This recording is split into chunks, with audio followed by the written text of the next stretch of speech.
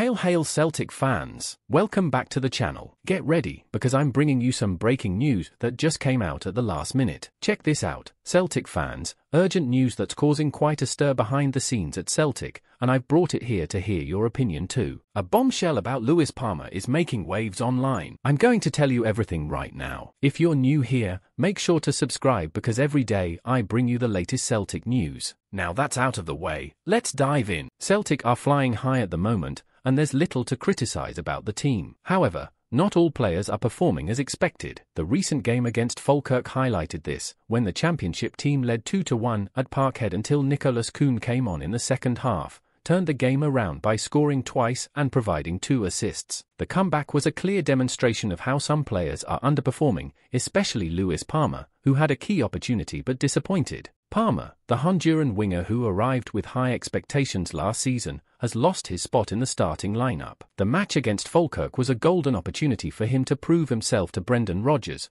but his performance fell short. With Kuhn and Daizen Maeda consistently playing well, it's hard to see Palmer returning to the starting 11 anytime soon. On social media, the mood among fans is one of frustration. Many seem to have run out of patience with the player, expressing their criticism openly. And it's understandable. Palmer was a Brendan Rodgers signing last summer from Bhoys FC and arrived at Celtic with a lot of expectation. At first, Lewis Palmer did impress, being decisive in attack and scoring goals, including against Atletico Madrid in the Champions League. His technical ability has never been in doubt, but his performances have been inconsistent, and over time his contribution dwindled. This led to his exclusion from the starting lineup, a situation that now seems increasingly difficult to reverse. To make his way back into the team, Palmer will need to rediscover his efficiency in the final third. Otherwise, his time at Celtic might come to an end sooner than expected. As a fan, it's frustrating. We've seen players seize their opportunities to shine, like Nicholas Kuhn, and that only heightens the disappointment with Palmer. He has potential, he showed it early on, but can he still reclaim his place? Time will tell, but in the meantime, Celtic continues to shine with other names. Now I'll leave the question to you. What do you think? Does Palmer deserve another chance, or is it time to look for alternatives? Comment below.